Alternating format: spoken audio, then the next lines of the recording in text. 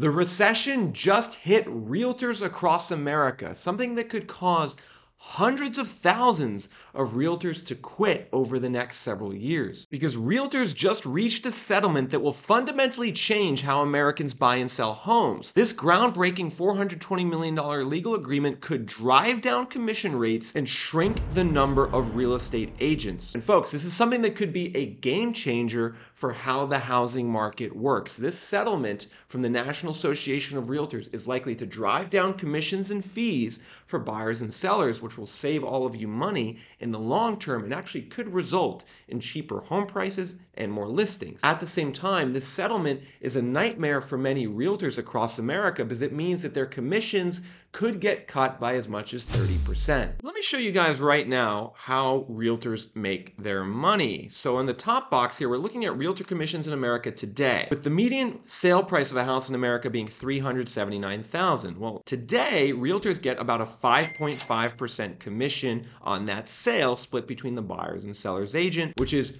$21,000 going into realtors' pockets on the typical home sale today. However, in the future, what is likely to happen due to this legal settlement is that this commission will go down to 4% approximately. There's varying estimates of how low it will go, but I've seen 4% thrown out there pretty commonly, which would drive down the realtor commission to $15,200, almost a 30% reduction from what it is right now. And ultimately, that's a pretty good savings for home buyers and sellers. It's almost $6,000 on the typical home that will stay in the pocket of home buyers and sellers rather than being paid to realtors. And the fundamental way that this change is happening, everyone, is due to the elimination of the requirement of a buyer broker fee. With the National Association of Realtors agreeing to abandon long-standing industry rules that have required most home sale listings to include an upfront offer telling buyers' agents how much they will get paid. Under this system, which was in place for generations, sellers have typically set the buyer's agent fees. So that's right, everyone. Think about this. Under the old system, if you're going to sell your house, you and your selling agent set the fee that the buyer's agent would get, which is kind of a crazy system because the buyer and the buyer's agent don't even know you at this point. Like, how would you know how much the buyer's agent should get for the services that they're providing the buyer? Well, no longer is that system in place. Instead, buyers will negotiate with buyer's agents one-on-one to determine how much of a fee they should get. And ultimately, this is going to drive down the realtor fees in America closer to where they are in the rest of the world. With data from the Wall Street Journal showing that on average in the US, realtors get 5.5% for a transaction, which is the third highest realtor fee in the world after Japan and Argentina, which are around 6%. If you see most other countries like France, Germany, Russia, China, Australia, the Netherlands, and the UK, their realtor fees are much lower. In fact, in the UK, the average realtor fee is only 1.3%. And as a result of the fact that realtors in America got higher fees, you could see that the number of real estate agents in the US was way higher than other countries. In America, there was approximately 1.6, 1.5 million realtors. That compares to 160,000 in Canada, 48,000 in the UK, 35,000 in Australia. And this is where the numbers start to look discouraging for realtors in America. And if you are a realtor out there, I'm not trying to be doom and gloom here. I'm actually going to give you some positive takeaways from this at the end, some ways that maybe you could use this to improve your business. But first, folks, we need to dig into the numbers here so you guys can understand how much money realtors make and how much they're likely to make into the future.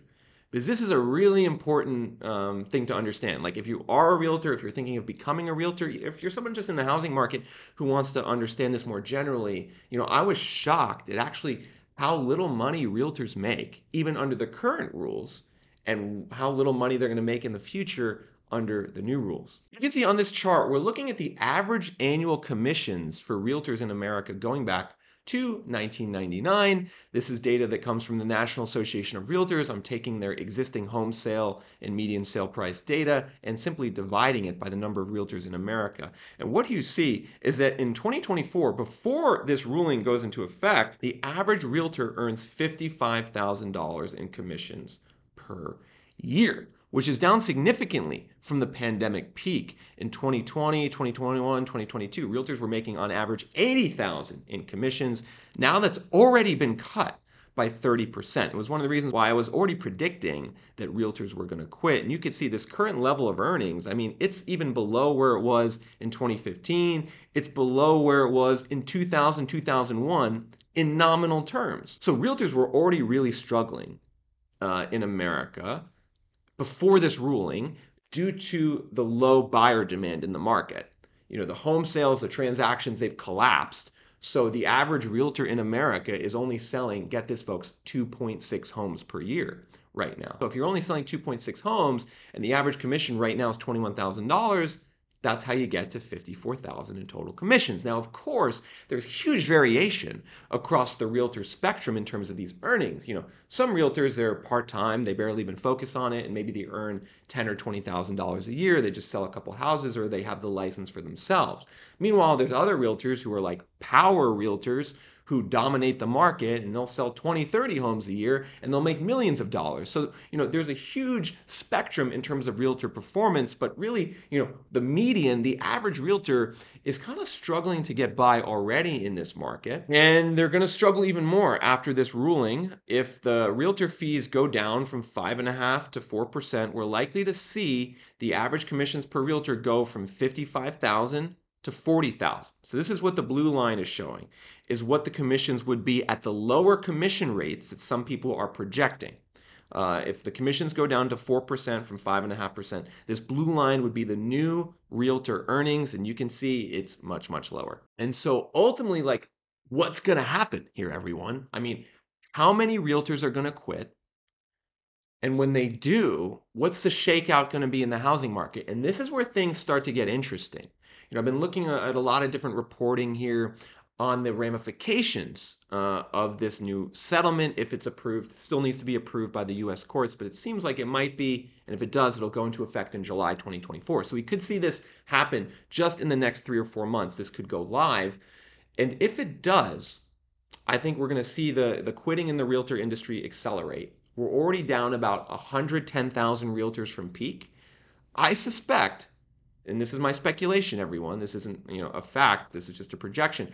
I suspect we could see as many as 400,000 to 500,000 realtors quit. And if we do, it would bring the number of realtors in America down from around 1.5 million to around 1 million, which interestingly, that was more or less the reduction we saw in the last housing downturn. You can see the peak of the previous bubble in 06, 07, when the number of realtors got up to 1.4 million. Then that went down to about 963,000 in 2013 at the bottom of the last crash, and has since spiked up again and has now started to go down. It's interesting how kind of the surge in realtors kind of corresponds with the housing bubble and home prices. You could actually probably view this as somewhat of a leading indicator of the downturn in the market, but I wouldn't be surprised if we end up hitting this 1 million realtor mark. But now, what about the real world ramifications for you as a home buyer or investor out there?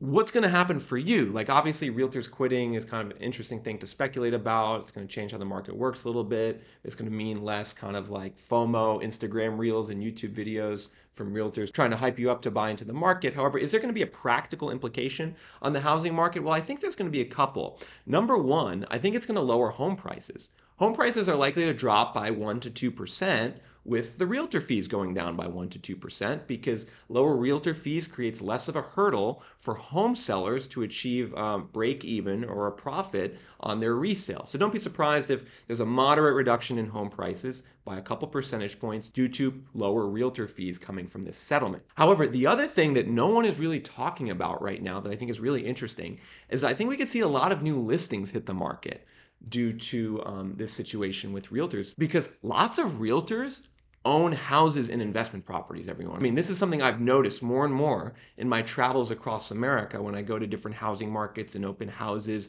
I'm shocked at the amount of times I go into the open house and I see that the house is being sold by the realtor, often in some type of investment capacity. It's a flip. Maybe it is their house that they live in, particularly in Arizona. I remember I was in Phoenix 3 or 4 months ago, and the number of signs that actually said for sale by realtor was shocking to me. And so I wouldn't be surprised if we actually see more listings come out of the woodwork from realtors who own houses who are looking to liquidate some of their houses and convert their house equity into cash equity due to the fact that their commissions will likely go down anywhere from 20 to 30%. Now, is there any way, if you're a realtor out there, that you can strategize and use this to your advantage? Well, I think the biggest thing realtors got to focus on out there is providing value to their clients, actually adding value to home buyers and sellers search rather than just sitting there and collecting a fee.